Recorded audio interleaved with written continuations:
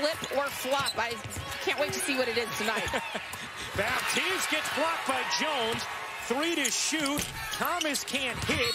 And a foul here against Sam Thomas. Ari McDonald's teammate said we feed off of Ari. If she misses early shots, it can affect us.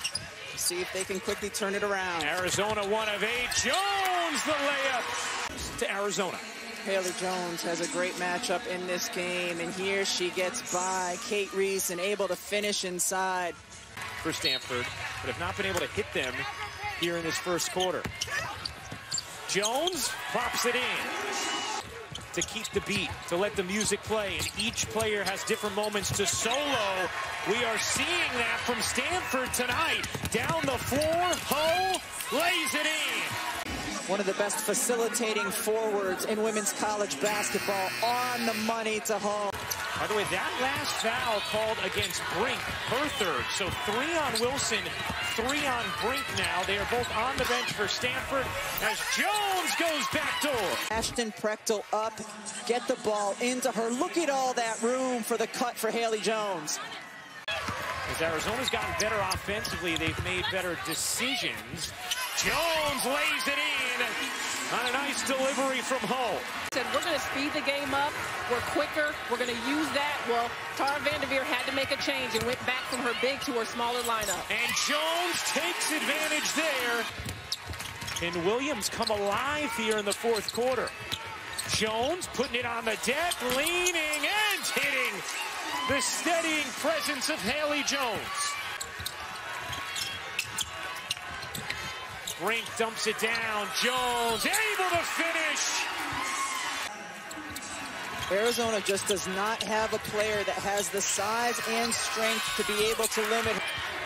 Shot clock is down to 7.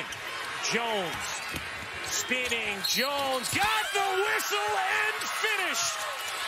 And you know she wants to go right. You force her left. Well, she's just as good. That direction, the strength she uses. Here to do our interview with us is our most outstanding player, Haley Jones.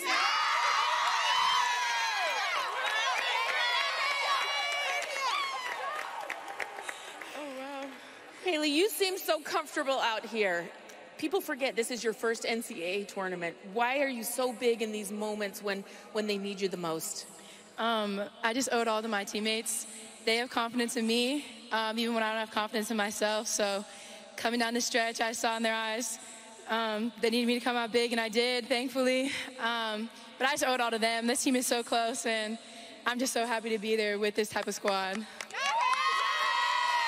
Take us inside those timeouts. You guys have a timeout. There's just a few seconds left.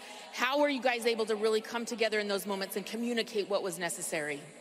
Yeah, we just knew, we had like 15 seconds left in the entire season, so we couldn't leave anything that we would have regrets with at the end of the day. So we left it all on the floor. We gave what we had. We talked, we communicated, and it was just a team effort, just communication, and we just showed how much heart we have, how much passion we have, and how much grit we have as a team. You guys had to have grit to get through this season. How would you describe the most difficult times you went through and how you fought through them? Yeah, we just had strength in each other. We spent a lot of time together. Sometimes you don't want to be around each other, so we really got to know each other probably more than we ever would.